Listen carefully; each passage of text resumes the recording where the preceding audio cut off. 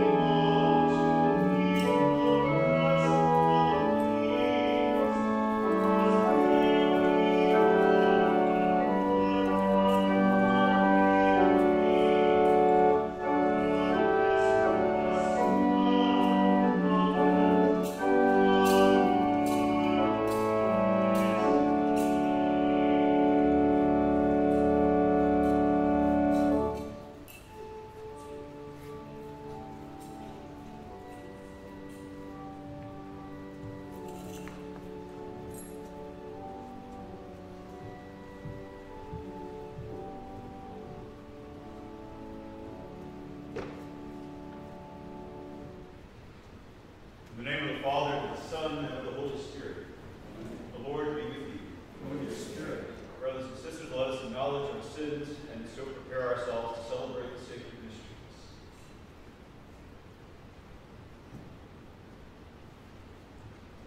I confess To Almighty God, and to you, my brothers and sisters, that I have greatly sinned in my thoughts and in my words, in what I have done and what I have failed to do, through my fault, through my most grievous fault.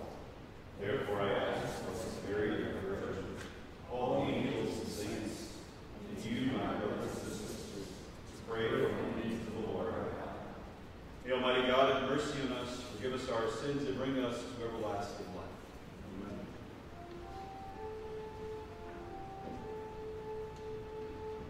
Lord, have mercy. Lord, have mercy. Christ, have mercy. Christ, have mercy. Lord,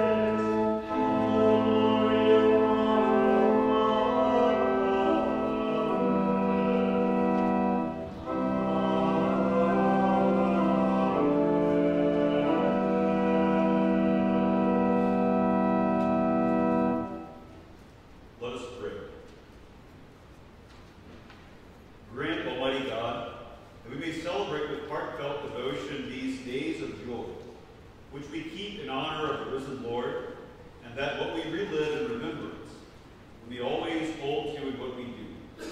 Through our Lord Jesus Christ, your Son, who lives and reigns with you in the unity of the Holy Spirit, one God, forever and ever. Amen.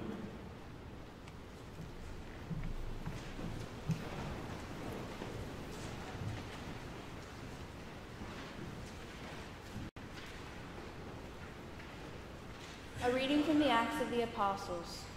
Philip went down to the city of Samaria and proclaimed the Christ to them.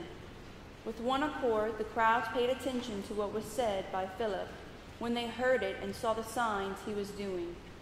For unclean spirits, crying out in a loud voice, came out of many possessed people, and many paralyzed or crippled people were cured.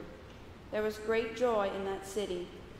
Now when the apostles in Jerusalem heard that Samaria had accepted the word of God, they sent them Peter and John, who went down and prayed for them, that they might receive the Holy Spirit, for it had not yet fallen upon any of them. They had only been baptized in the name of the Lord Jesus. Then they laid hands on them, and they received the Holy Spirit. The word of the Lord. Thanks be to God.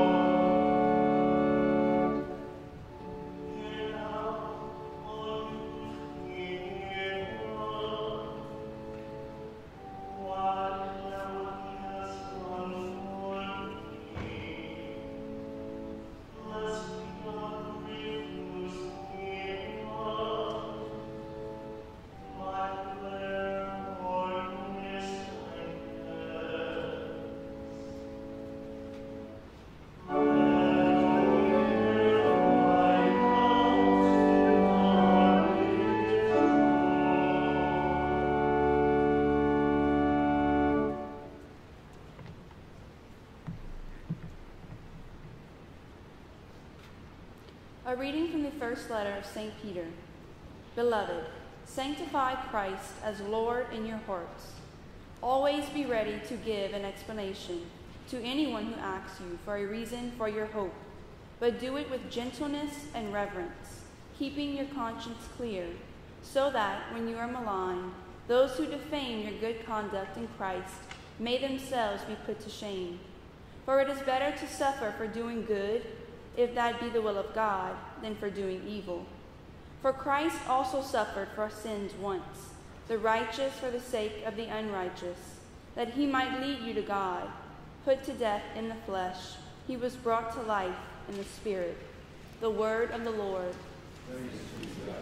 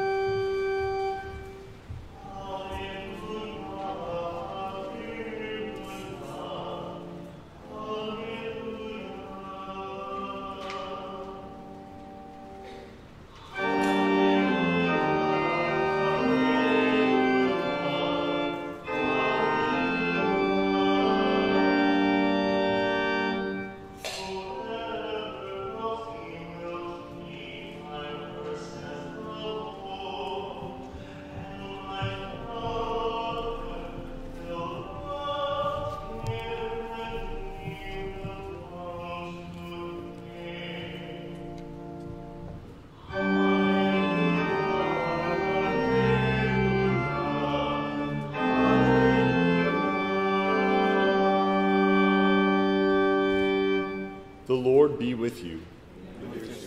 A reading from the Holy Gospel according to John. Glory to you, Lord.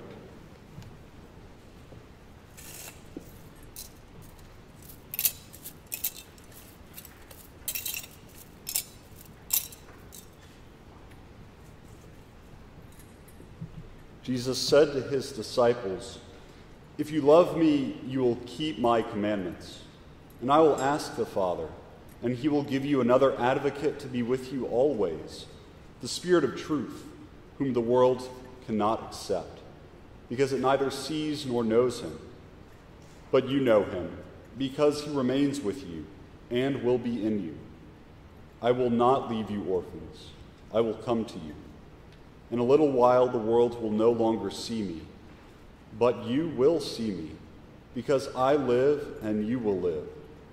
On that day you will realize that I am in my Father, and you are in me, and I am in you. Whoever has my commandments and observes them is the one who loves me. And whoever loves me will be loved by my Father, and I will love him and reveal myself to him." The Gospel of the Lord. Praise to you, Lord Jesus Christ.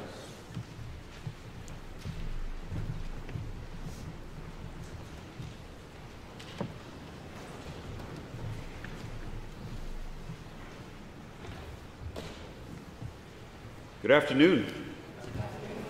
What a great joy it is for us to be able to come together today into the house of the Lord to come and celebrate this Mass and to receive, for you, all of you in the First Communion class, Holy Communion for the first time. What a great day and what a great joy it is. And I know how difficult it must be for all those who are at home, but you're here with us, I know, in spirit, and probably watching on YouTube, and maybe the little thing's still spinning. I don't know. Maybe you got a picture, maybe you don't. I don't know. But hopefully it works out for you, and hopefully you can join with us today and be able to watch your family members, kids, grandkids, receive Holy Communion today for the first time. And so, kids, I know that you are excited about today. You've been preparing for this for a long time and looking forward to it. And so I know we had to delay it a little bit, but I know that you are excited, and we are very excited for you, because it is a great, great day. It's a day where you will take one more step closer to being fully initiated in the Catholic faith. It's one more step to being fully initiated into the Catholic faith. So you're going to be a little bit closer to being a full-blown, you're already a Catholic, but a fully initiated Catholic in the faith. And you're going to receive Jesus, who is truly present to us in Holy Communion. It's a great thing. It's awesome. You know that for the last couple months, 2.5 months or so, we've been having Mass, but you have to watch Mass on TV, and or the last couple of weeks we had to watch, we were able to go to Mass, but outside. And so this weekend, really yesterday, was the first day in a couple of months that we were able to have Mass here in church. And so there's the church is an important place, right? Because the church is the place that is dedicated to be the place where God is here on earth. It's where God dwells. So we have Jesus that's in the tabernacle. I don't think you have a tabernacle in your house. Huh? Probably not. Nope. And so we have Jesus in the tabernacle in a church, in a Catholic church. And so this building, this place is dedicated to be a place where God dwells, where God lives. This is God's house. All throughout the Bible, God started off, the very beginning of the Bible, it started off with the Garden of Eden. You'll know that story, huh? Where you have Adam and Eve, and they have that little snake, and they get tempted to eat the fruit of the tree, and then they get kicked out. But what's happening in the garden is that Adam and Eve are there living in the garden, and they live with God in the garden. The Bible says that God was walking with them in the garden. And so God's living in the garden, Adam and Eve's living in the garden, they're all living together. And then Adam and Eve has to leave because they disobeyed God. They didn't want God to be a part of their life anymore. That's not too good for Adam and Eve. And so then all of a sudden God has his people, his Israelite, Hebrew people, and they go through the desert. The story of they're going through the desert. Moses takes all of them through the Red Sea. They put the Red Sea in two, and there's a wall of water on the right and on the left, and they go through. They go out into the desert. And then all throughout the time in the desert, the Exodus, we call that, God is living with them, with his people, in a tent. But it's not like a little junky tent you get at Walmart. It's a really nice tent, for God, right? It's a big tent. They call it the tabernacle, right? It's a place where God dwells. We call that a tabernacle, but that's, it's a little bit different. And so they have a tabernacle. God dwells in the tabernacle. And the Bible says that during the daytime, they would see God's presence. They would see God being there with them in a column of cloud, right? This almost like maybe a big tornado, but like a friendly tornado, like not a destroyed tornado. And so like this big column of cloud up to the sky. And then at nighttime, they had this big column of fire, like this big pillar of fire, like, I don't know what that would look like.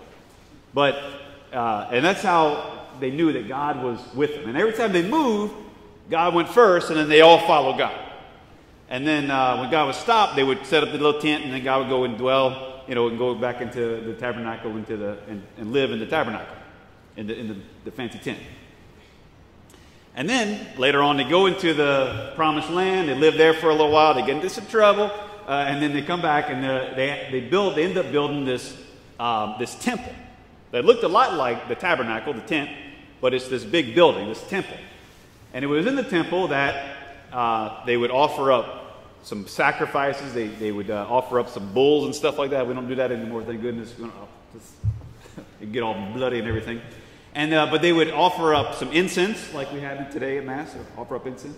They would offer up. They would light their candles, fancy candles and stuff like that. Kind of fancy candles here. And then they would. There was this place where God would live called the Holy of Holies. And there was another thing. It was called the Ark of the Covenant. There was this box. It kind of looked like that box up there, the tabernacle. It kind of looked like that. And it's in that, or on top of that, really, that God lived among his people. So we have the garden, God lives with them. We have the desert, God lived with them, with his people there. We have the temple, that God lived with his people there. And that's where God lived with his people for a very long time. And then Jesus came. And it wasn't long after Jesus came and Jesus died on the cross and he resurrected from the dead and he ascended into heaven and he sent the Holy Spirit. It wasn't long after that some bad dudes called the Romans came and destroyed that temple. And so God didn't have a house. So the whole Bible, God is looking for a place to live with his people. We know that God lives in heaven. And that God is there in heaven and God doesn't leave heaven, and that's where he is. But also, God wants to live among us because he loves us and he wants to be part of us to be part of his family, really. And be a part of our families. And he wants to be with us. He wants to be near to us. So we have this time where now God wants to live with us now. There's no fancy tent. There's no fancy temple. And so what does God have? God has churches. He has Catholic churches, tabernacles where God lives. And how do we know that God is in there?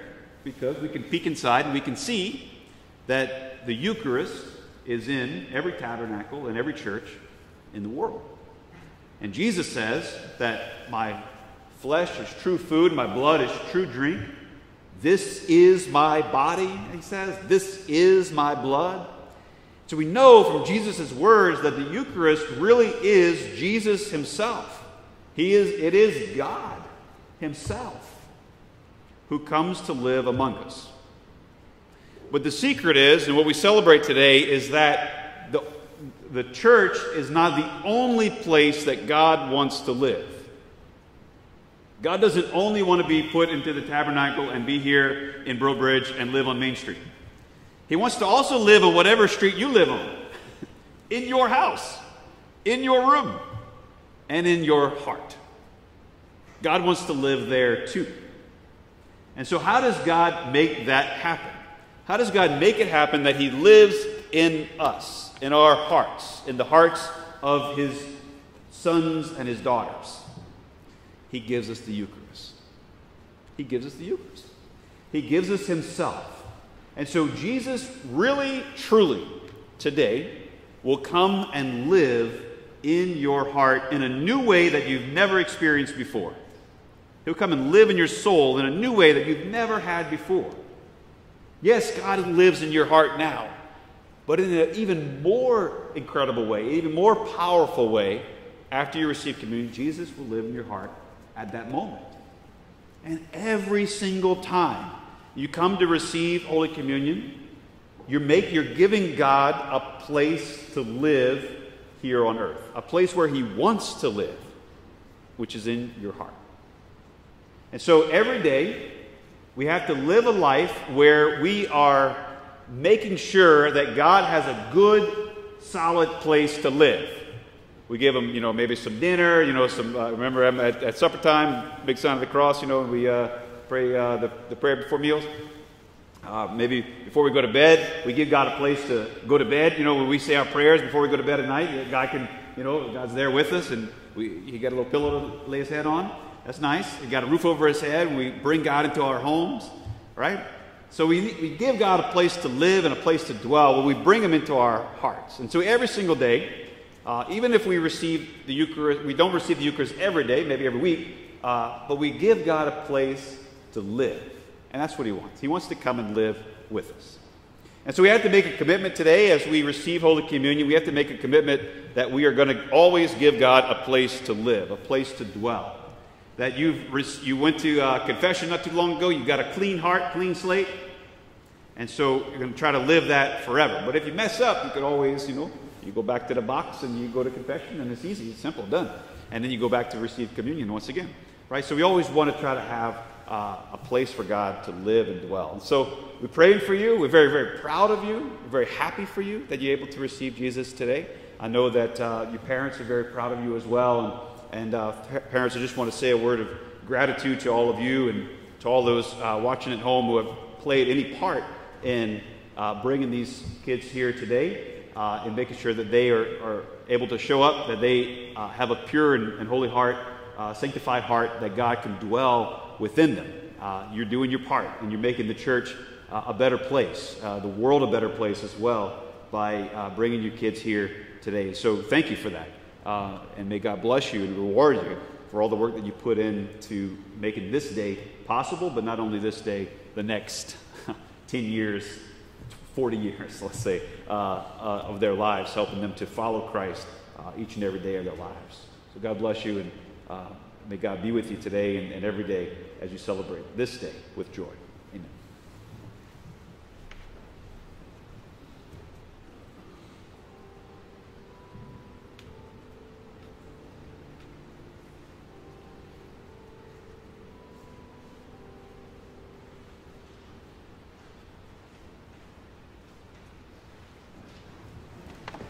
I believe in one God, Father Almighty, maker of heaven and earth, all things visible and invisible.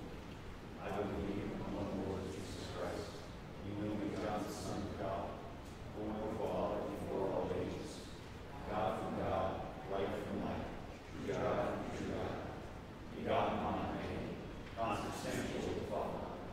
Through him all things were made, for us men and for our salvation. He came down from heaven, and by the Holy Spirit was born of the Virgin Mary, and became man. For our sake he was crucified and crucified.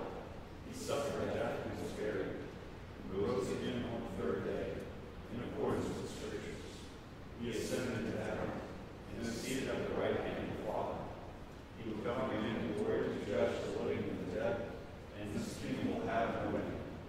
I believe in the Holy Spirit, the Lord, the giver of life, who proceeds from the Father and the Son, who with the Father and the Son is glory and glorified, who has spoken to the prophets. I believe in one holy Catholic and apostolic church. I confess my baptism for the forgiveness of sins, and I look forward to the resurrection of the dead and the life of the world to come. Amen. Together, let us offer our prayers and petitions before our Heavenly Father. For Pope Francis, Bishop Desitel, and our priests and deacons, that they may be close to Jesus in the Eucharist throughout their ministry, we pray to the Lord. Lord, hear our prayers. For our parish of St. Bernard, that with the firm devotion to the Eucharist, there will be an increase of vocations to the priesthood and religious life from our parish, we pray to the Lord. Lord, hear our prayers. For the First Communion class, that their hearts be open to receiving all the grace that the Lord wishes to give them through the Eucharist today, we pray to the Lord. Lord, hear our prayers. For the parents and families of the candidates, that they may all have greater love and reverence for the Eucharist, we pray to the Lord. Lord, hear our prayers. For all those who are sick and suffering today, that they may see in the Eucharist how close the Lord comes to console us, we pray to the Lord. Lord, hear our prayers. O God, whose conferral of grace makes just men out of wicked ones and molds blessed men from the miserable, be present to our works. Be present to your works, be present to your gifts, so that those who are justified by faith may not lack the strength of perseverance through Christ our Lord. Amen.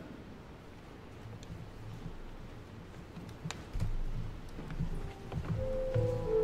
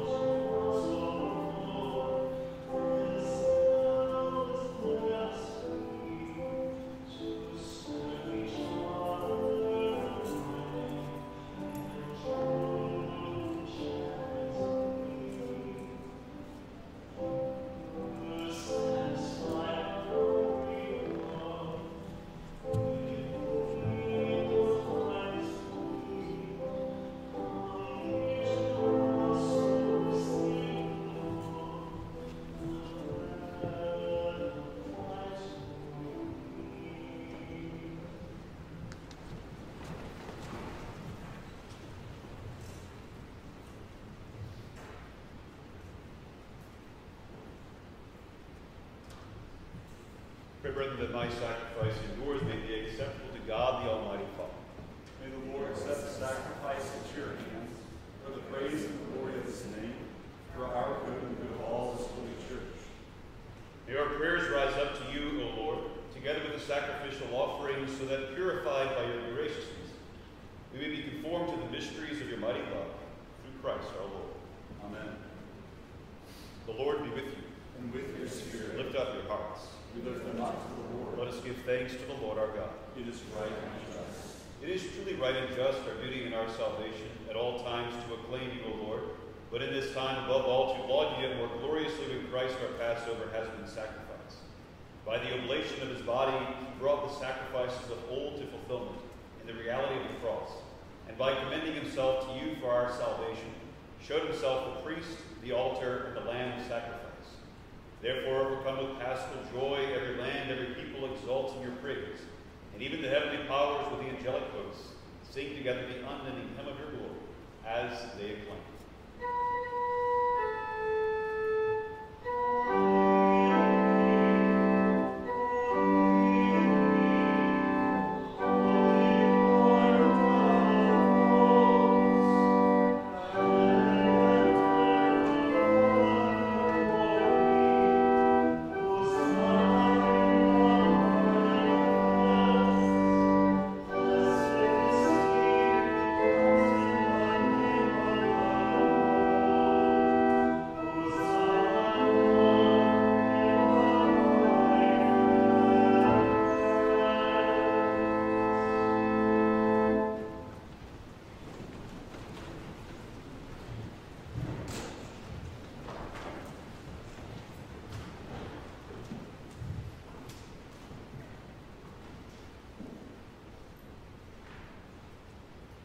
You are indeed holy, O Lord, and all you have created rightly gives you praise. For through your Son, our Lord Jesus Christ, by the power and working of the Holy Spirit, you give life to all things and make them holy.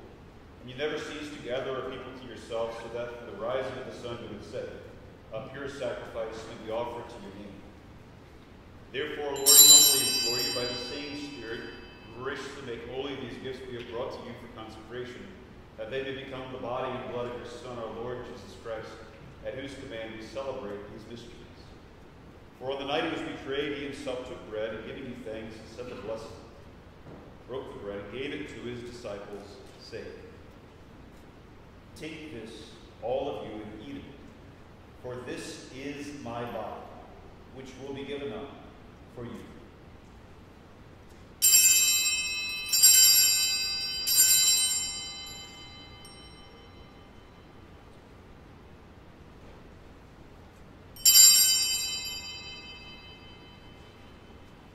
In a similar way, when supper was ended, he took the chalice, and giving you thanks, he said the blessing, and gave the chalice to his disciples, saying, "Take this, all of you, and drink from it, for this is the chalice of my blood, the blood of the new and eternal covenant, which will be poured out for you and for many for the forgiveness of sins. Do this in memory of me."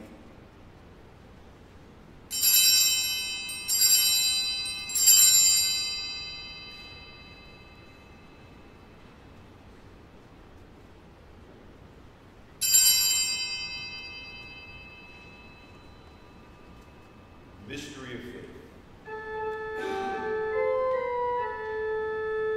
We proclaim your death, O Lord,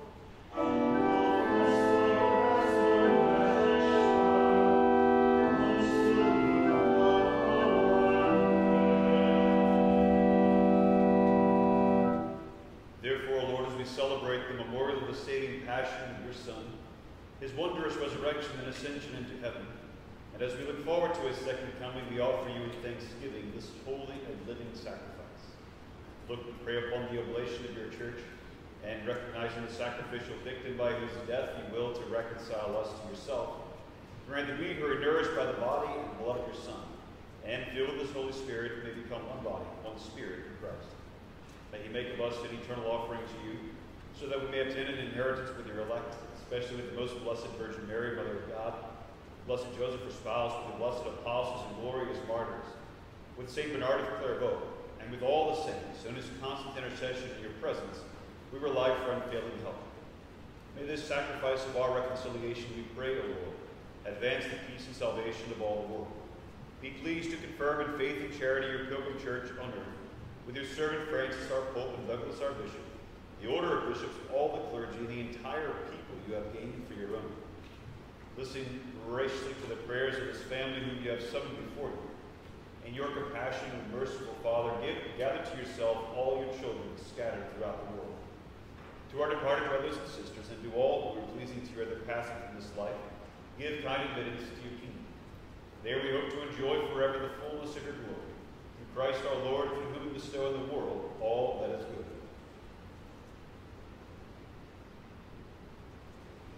Through him and with him and in him, O God, Almighty Father, in the unity of the Holy Spirit, all glory and honor is yours, forever and ever.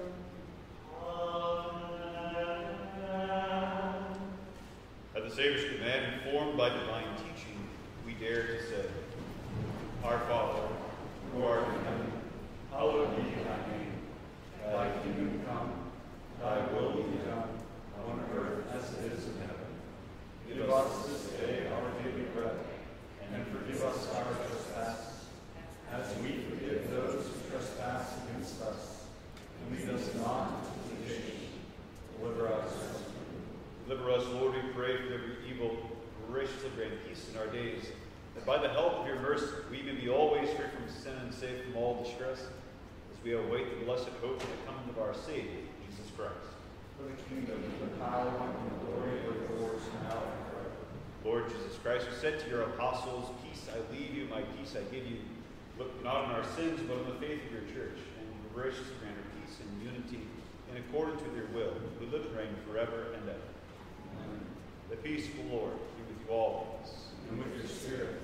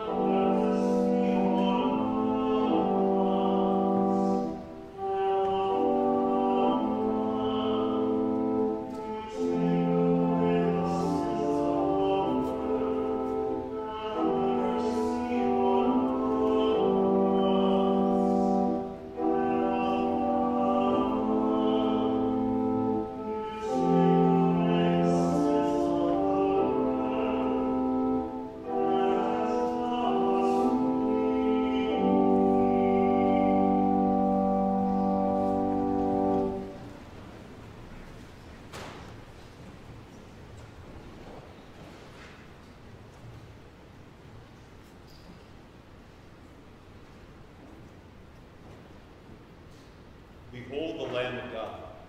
Behold him who takes away the sins of the world. Blessed are those called to the supper of the Lamb. Lord, I am not worthy that you should enter into my heart, But only say the word, and my soul shall live.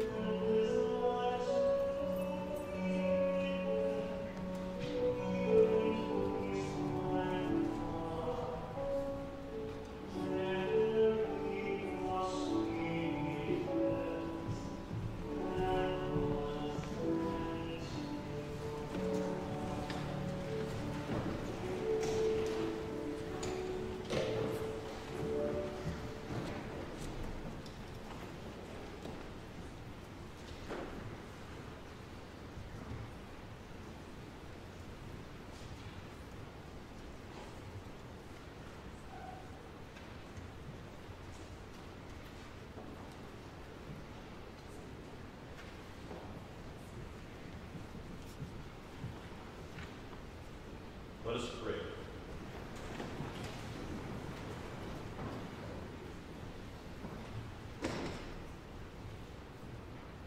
Almighty ever-living God, who restore us to eternal life in the resurrection of Christ, increase in us, we pray, the fruits of this paschal sacrament, pour into our hearts the strength of the saving food through Christ our Lord. Amen. Once again, congratulations to all of you who received Holy Communion for the first time today. It's a very, very special day, a great ceremony. What a wonderful way to give thanks to the Lord, come to Mass, and receive the Holy Communion, and lifting up our hearts and minds to the Lord. So traditionally, on the occasion of a person's first communion, they'll be invested in the brown scapular. So the scapular is an ancient devotion to Our Lady, asking Our Lady for her help and protection. So kids, today you're going to get the brown scapular, your parents are going to put it on you. And when you take it off, it's a good idea to make a sign of the cross with it and kiss it. When you take it off, when you put it back on, just to always have Mary there with you, protecting you and praying for you. And so we're going to pray the very, very special prayers to invest you with the brown scapular. And in the middle of that, I'll instruct the parents to place it on them. And then afterwards, I'll go ahead and bless any articles that you have here with you, so that you don't have to track me down and I have to put on a mask and bless the stuff. So we'll just bless everything that's here already, and then we'll give the final blessing after that. So blessings abound today. So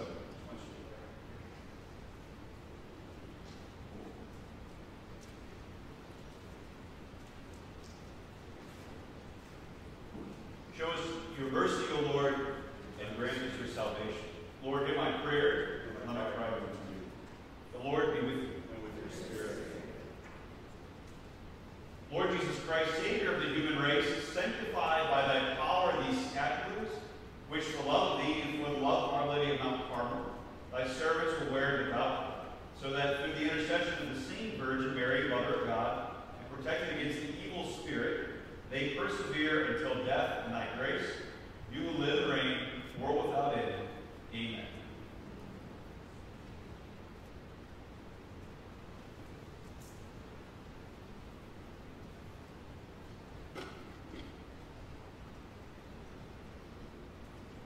Receive this blessed scapular and beseech the Virgin Mary, that through her merits you may wear it without stain. May it defend you against all adversity and accompany you to eternal life. Amen. And so now at this time, parents, you would go ahead and invest your child with the scapular.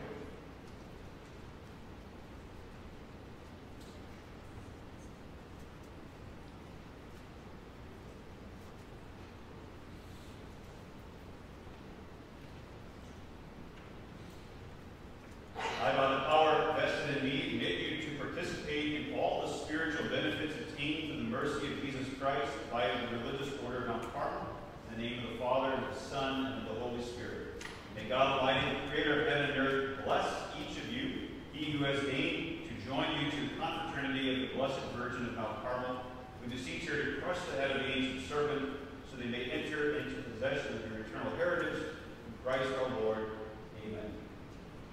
And at this time, if you have any religious articles with you, if you forgot them in the car, it's okay. I think maybe we could kind of reach out to your car.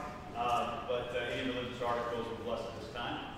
Ask Almighty God to support the power of His Holy Spirit upon each of these articles.